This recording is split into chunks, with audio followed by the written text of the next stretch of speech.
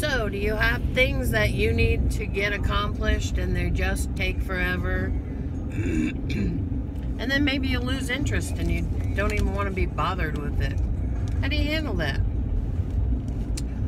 What do you do if you have somebody else doing some work for you and it's taking forever and you're just over it? You have total peace about it.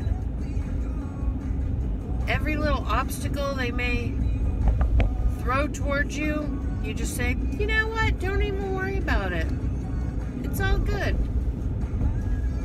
So I seem to be at that point in my life with, my project going on. And now I'm told it's going to be done by a certain day, which is only 3 days from now.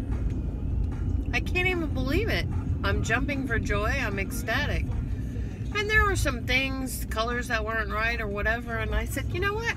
I'm not even worried about it. It's all good. So,